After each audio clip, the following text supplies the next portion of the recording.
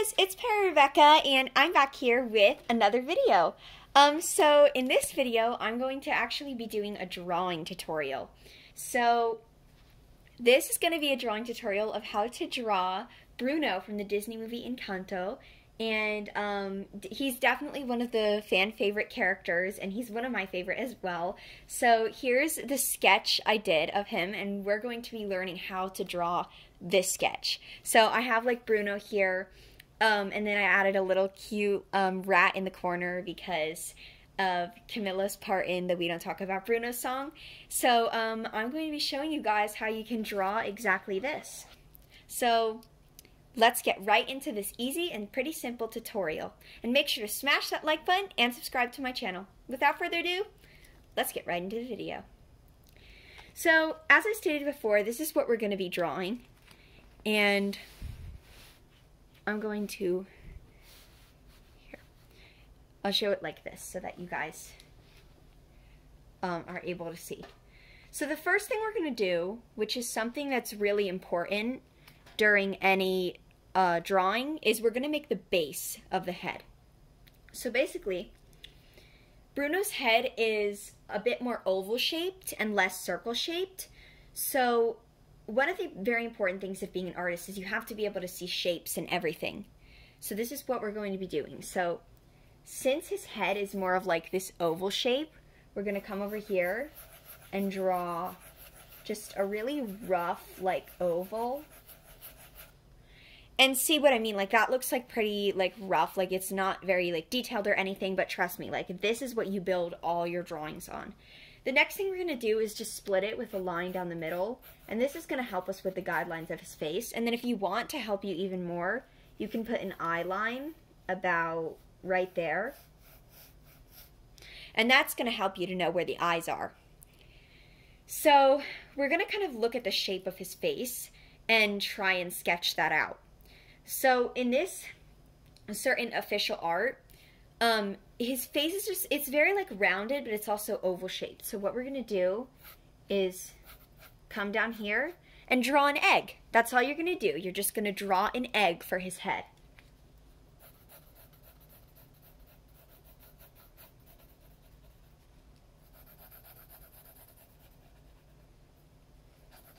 So here's me sort of drawing my egg.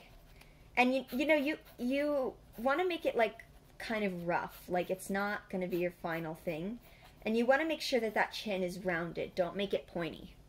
So that's the oval shaped face that we have, and I think that looks really good. It looks just like his face. It's a little bit more defined than his face is, so if you just wanted to, I would just make a huge circle. You know, that's how his face shape looks, and that's why Bruno is such a great character to draw, because his face is very simple and good for beginners. The next thing we're going to do is start looking at some of the aspects of his hair and other parts of his face, because that's what we're going to draw first. So immediately looking at this, I can see that the start of his hairline is about right here. So what we're going to do is come over here and just make a little dot, like right there. And what that's going to do is signify where his hairline is going to start. And then the next thing we're going to do is in the image, his ears are actually showing. So we're going to draw some very light ears. Make sure you're not drawing dark for this, because this is just the rough sketch. So you're going to start, and then you're going to make a line up like this on both of the sides of his head. Then you're just kind of draw like a little egg. So his ears are longer than that, so I'm going to make them a little bit longer. So you're just drawing two half circles on the sides of his head. That's all ears are. They're basically just little half circles. And we're not going to go ahead and add detail to them because his ears are not showing that much. So now we have the hairline, the basic shape of the face, and the ears. Right now I can see that this eye line is a little bit high. I should have put it a little bit lower, but it's still going to help me to, know where the eyes are going to be. So this is a basic shape face, right? So we have the ears, the shape of the face, and the hairline. So let's go ahead and drawing his hair.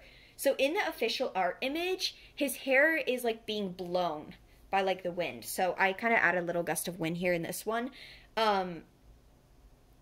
But like basically what we're going to be doing is we're going to, his hair is curly, so it can be a little difficult to draw, but basically all we're going to do is kind of, as I'm going down here, we're kind of going to, here, I'll move it so you can see it more, kind of just draw like a little squiggly line.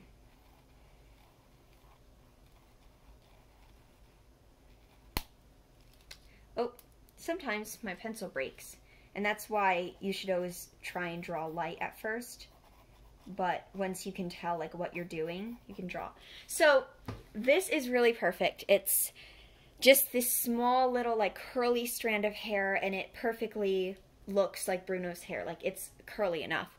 And he does not have bangs. He kind of just has this other hair going like that.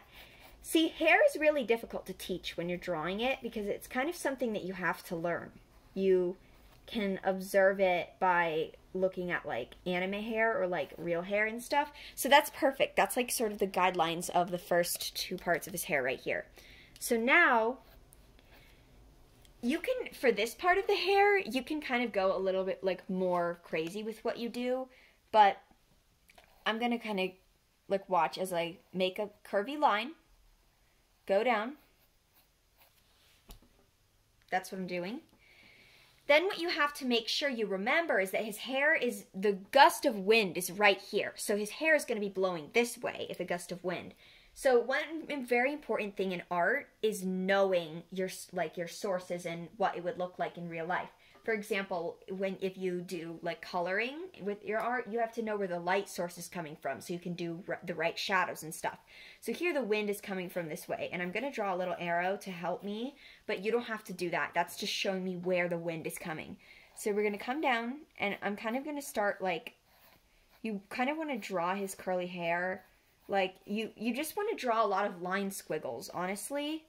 Its curly hair is not super defined. Like, you can literally just do squiggles all around his head. Like, his hair is not super defined. Like, this one right here, like, where I'm drawing it here, it's kind of messy. Like, it's not super clear, and that's exactly what we want. So then, I'm going to draw his hair on this side, and although he has his hair on this side, I'm going to put less of it because his hair is being blown that way. So most of his hair is going to be that way. So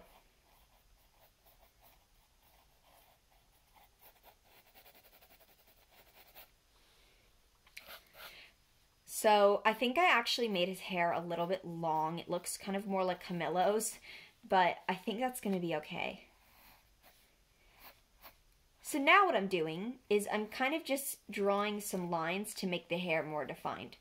I'm just drawing random curly lines in his hair to like show it. And so this is the point, this is his hairline. So I'm drawing some squiggly lines coming from there and defining the hair. So I think that looks really good. Actually, I think that looks pretty good. So that's basically what you want to do for the hair. It's not like super difficult and stuff for the hair, but you just want to do some squiggly lines. And it's okay if it's not perfect. Like, art is all about practice. So if it's not perfect, you can totally try again. Or, you know, if you want to just make squiggles like all over the side of his head. So this was part 1 of the drawing. I'm going to be making a part 2. Let me know if you'd like to see it in the comments. And if you have any questions about the drawing so far, let me know. But in part 2, we're going to be moving on to drawing the face and the clothes. And then maybe even like the hand and the little rat. So let me know if you liked this video. And let me know if you also want to see part 2, guys. So bye. Thank you for watching.